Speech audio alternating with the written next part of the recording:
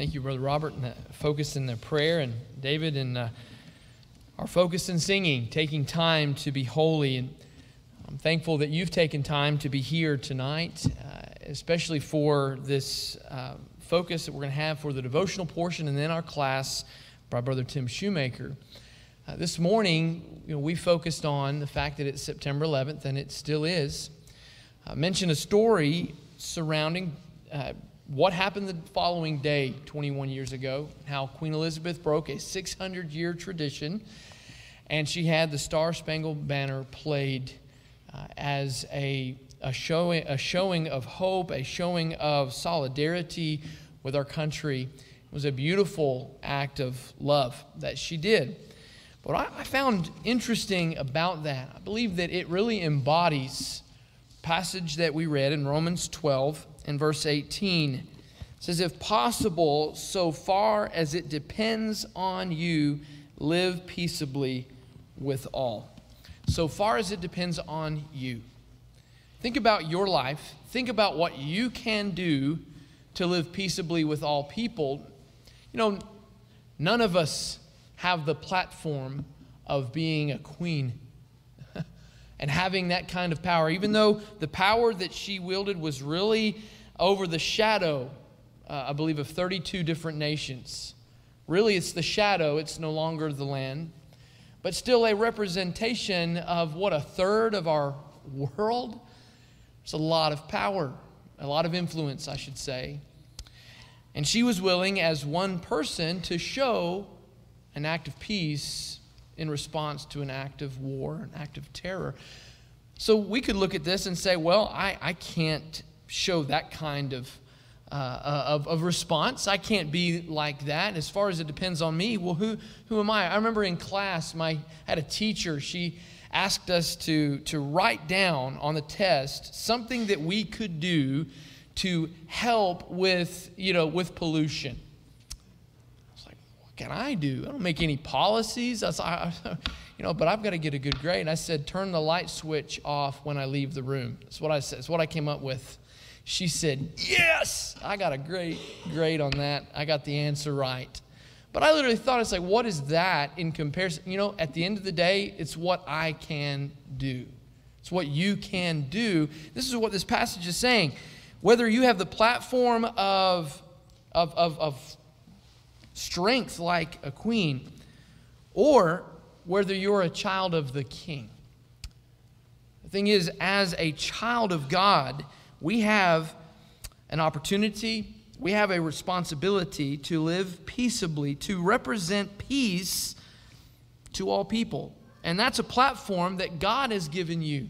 It's a platform that God has given me. Every one of us collectively makes a difference when we do so individually for the cause of Christ. In fact, that's what Jesus says in Matthew 5:9. Blessed are the peacemakers. It's not the keepers of peace, it's makers of peace. How can you be a peacemaker? By being peaceful in the realm that you have, in the platform that you have, whether it's social media, whether it's having a conversation with someone at the supermarket. It's a platform of being peaceful in any situation. We are children of God. In fact, that's the NIV brings out that the peacemakers shall be sons of God. It's really children of God. So why sons, or why children of God? Because the offspring of God looks so much like God. You ever look at a child and you say, yep, I see your mama. Yep, I see your daddy. We literally, when we are peacemakers, it makes us look like God. It makes us look like God. And that's something people need to understand. But the God of the Bible sometimes is accused of being a God of war. Paul, you brought that out very well in our class this morning. I'm telling you, I have loved the Revelation class. It's been a blessing for us. But people misunderstand the God of the Old Testament. Nothing can be further from comparing God to a God of war. Nothing can be further from the truth, because God is the author of peace. God is the author of peace. Jesus used his platform of divine power and brought about peace.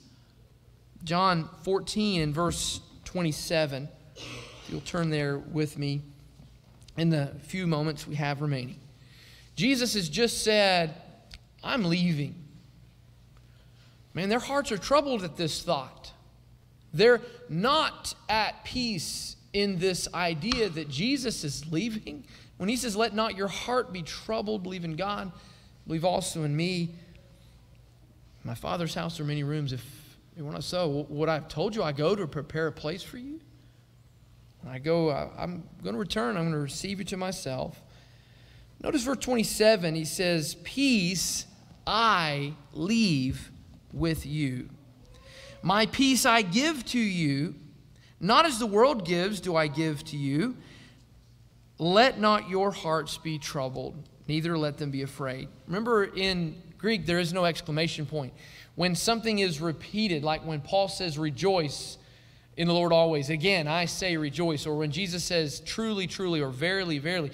When amen, amen is repeated, it's an exclamation point. When rejoice in the Lord always, again, I say rejoice. It's an exclamation point. And he's saying, let not your heart be troubled in the second time. That's an exclamation point.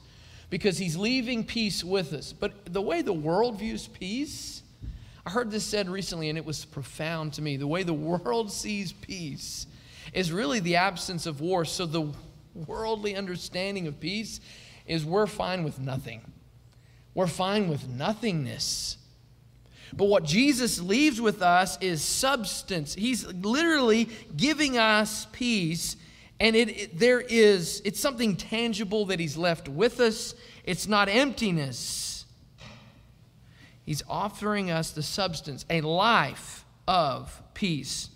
Not the absence, and it's not in the absence of war, but in the midst of it. Peace even when turmoil takes place, especially when turmoil takes place. John 16:33. says, I have said these things to you, that in me you may have peace. Have, possess, own peace. That's not emptiness. That's not nothingness. And then he says this, when are you going to have this peace? In the world you will have tribulation, but take heart, I've overcome the world. Isn't that powerful? In the world, in the midst of a world of tribulation, a world of hurt, we can be at peace. And the way we are is when we are peacemakers representing God as his children. When people can see that we're at peace and the world is experiencing war, experiencing hardship, pain, even though we're going to experience pain, we're going to experience challenges. But if we can have the response of Job, the Lord gives, the Lord taketh away, blessed be the name of the Lord. If we can respond in that way, people will want to know why they're in Christ. There is something about that person's in Christ. Only in Christ will we be able to overcome the world. Notice he says that. Take heart, I have overcome the world. So in Christ, we too will overcome the world. And we will not be overcome by evil, but overcome evil with good. The world will be overcome by the peace that passes all understanding. For in Christ Jesus, you are all sons of God. Galatians 3:26.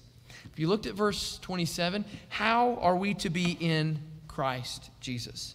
For as many of you as were baptized into Christ have put on Christ. This world needs people to put on Christ. But often it's seen this idea of a personal decision to be saved. But the world needs to see those who have put on Christ so that they can know how to be in Christ and not be stuck in this rut of a world. To not be stuck in the tribulation that only comes from the world, but for them too to be able to overcome the world through Jesus. So my question for you is simple tonight. Are you in Christ? Have you put on Christ in baptism. We have an invitation that is offered that is simply a moment in time that is here. It is now for us to be in Christ, to not have to deal and settle with the tribulation the world is offering, the war that is here. We can have peace. And it will go beyond all comprehension, but it is only in Christ. Will you put him on in baptism tonight? Maybe you have, but you've allowed the cares of the world to distract you, cause you to take your mind off of God, off of the path, off of the plan. Break tradition that's earthly and be willing to accept the forgiveness that God offers you. If you are subject to this invitation, please respond now while together we stand and as we sing.